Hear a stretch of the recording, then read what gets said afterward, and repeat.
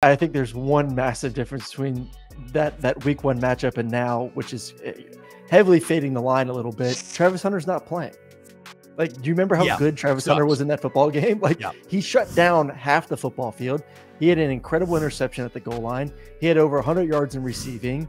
Like, he was a superstar. He, on that day, was the best college football player in America. And to this day, Travis may be the best college football player in America. You take him off, it's like losing 2 players. We've talked about this before. You're losing one of the premier receivers in college football, and you're losing maybe the best lockdown corner in college football. That's the big difference.